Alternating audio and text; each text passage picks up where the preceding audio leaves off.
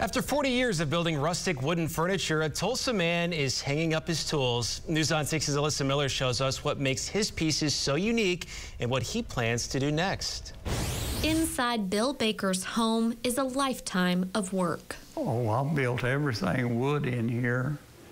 The only thing I haven't built is the sofa and the recliners, even the picture frames, china cabinet. Each piece is unique, and the more flaws in the wood, the better. I had that seven children, and they couldn't mess this up, and that's what I built. I built furniture that you could use. You could throw your muddy boots up on it. You could scratch it. You could drive a nail in it. It don't hurt it. Bill says getting into the business wasn't planned.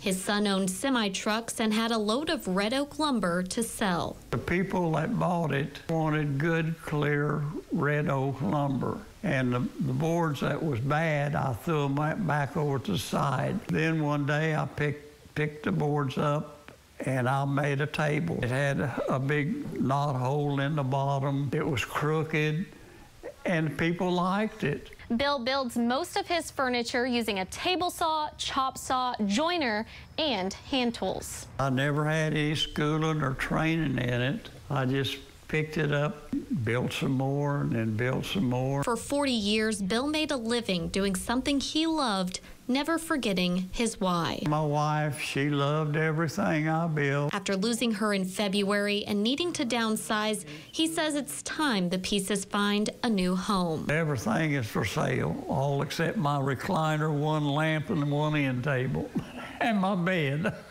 In Tulsa, Alyssa Miller, Oklahoma's Own, News on 6.